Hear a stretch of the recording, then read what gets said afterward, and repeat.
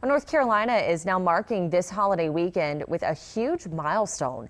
Health officials have tested a total of more than 1 million people across the state. Out of all of those tests, more than 71,000 have come back positive. And for the 11th straight day, North Carolina recorded more than 1,000 new cases. More than 900 people are currently in the hospital. In South Carolina, they reported a single-day record of COVID cases, more than 1,800. Nearly 1,200 people are in the hospital for the virus, and that is also a record. Tomorrow morning, Rock Hill City Council will discuss a citywide mask mandate. And lawmakers in Florida, which is seeing a spike in COVID-19 cases, are now calling on the governor to require masks in public. 10 lawmakers signed a letter to him on Friday, and some health officials are also on board with the move. I think a mandate will help. I think it emphasizes the point that this is very, very important. It's not a big deal. Just do it. Well, the governor is reluctant about the request.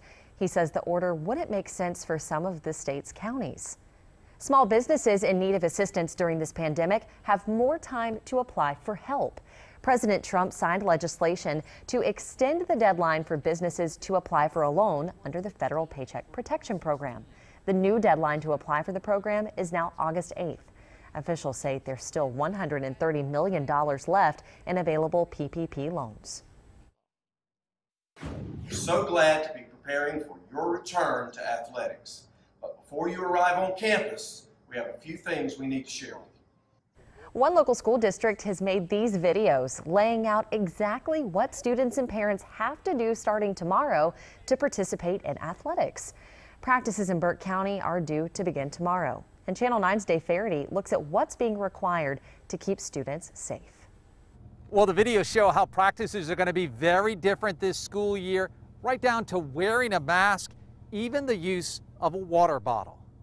The coaches and administrators discussed everything from parking to mandatory health screenings when teenagers return to school for practice. The athletes will exit the vehicle, will walk to the table for their screening.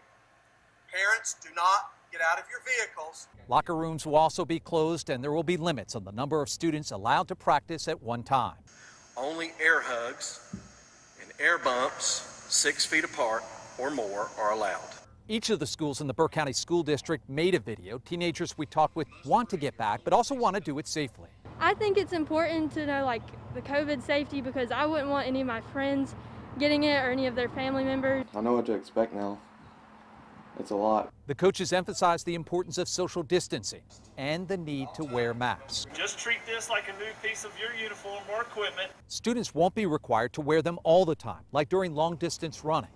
Parents are hopeful the plan works, but say they still have concerns. It is a big burden for the coaches, and then what happens if you do have a kid that comes in that's non-symptomatic? And we found out outside workouts are going to be limited to 25 people, inside just 10 people, and that includes coaches and staff. Back to you.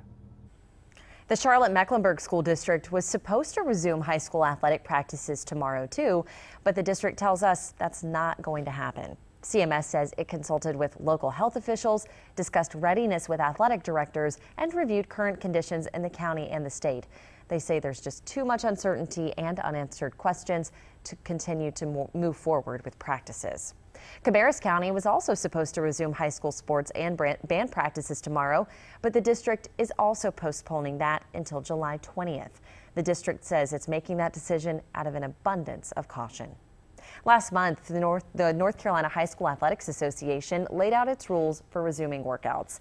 Students have to complete a physical exam form, and all coaches and students must be screened daily for any symptoms, and that includes daily temperature checks.